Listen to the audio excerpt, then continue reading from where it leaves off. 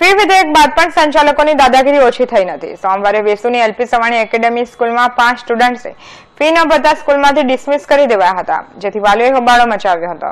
LP Savani school સંચાલકોની દાદાગીરી એટલી હદે વધી ગઈ છે કે એક સાથે 5 સ્ટુડન્ટ્સને ઘરે બેસાડી દેતા વાલીઓ વિફર્યા છે। વાલીઓએ સ્કૂલ ખાતે પહોંચી વિરોધ નોંધાવતા હોબાળો મચી ગયો હતો।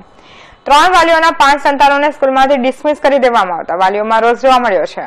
અગાઉ એલપી સવાણી એકેડેમીમાં ફી નહીં ભરનાર 10 સ્ટુડન્ટ્સને સસ્પેન્ડ કરી દેવા બાદ વાલીઓએ જિલ્લા શિક્ષણ અધિકારી કચેરીએ મોરચો લઈને ગયા હતા। વાલીઓની ઉગ્ર રજૂઆતને પગલે ડીઈઓએ સ્કૂલને કારણદર્શક નોટિસ પાઠવી સમગ્ર मामलाનો खुलासो मांग्यो હતો। शालिनी जी, आज कुछ नहीं है। आज भी और सैटरडे को भी इन लोगों ने सस्पेंशन लेटर जो बच्चों को दिए हुए थे, तो पेरेंट्स बच्चों को छोड़ने के लिए स्कूल आए थे, तो स्कूल छोड़ करके गए तो स्कूल से इमीडिएट कॉल आ गया कि आपका बच्चे को आप घर लेकर के जाइए। तो आज भी यही हुआ है कि 4-5 पेरेंट्स बच्चों को छोड़ने के लिए आए थे जिनको सस्पेंड किया हुआ था। तो बच्चों को छोड़ करके जैसे ही वो लोग घर गए तो यहाँ से स्कूल वालों का कॉल आ गया कि आप अपने बच्चे को लेकर के जाइए, हम लोग उनको बैठने नहीं देंगे जब तक आप फीस पे नहीं करेंगे।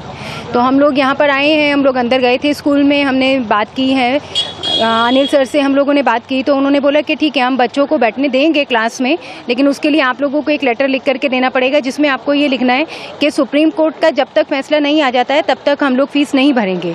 तो हम लोग भी यही बोल रहे हैं कि जब तक सुप्रीम कोर्ट का फैसला नहीं आता है या जब तक आप प्रोविजनल फीस एफआरसी से क्लियर नहीं करवाते हैं तब तक हम लोग फीस नहीं भरेंगे।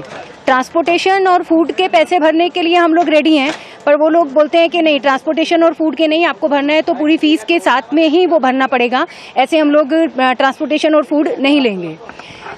अभी परेशान हो चुके हैं पेरेंट्स और लड़ाई बहुत लंबी जाने वाली है, ऐसा हम लोगों ने भी तय किया है पेरेंट्स ने मिल करके कि ये स्कूल वाले, सिर्फ एक यही स्कूल नहीं, सूरत के जितने भी स्कूल हैं उन सब प्राइवेट स्कूलों के अगेंस्ट, उनकी दादागिरी के अगेंस्ट हम लोग अनशन पर बैठने वाले हैं। ऐसी प्लानिंग चल रही है पेरेंट्स में कि अगर हम लोगों को परमिशन मिल जाती है तो हम लोग अनशन पर बैठने वाले हैं।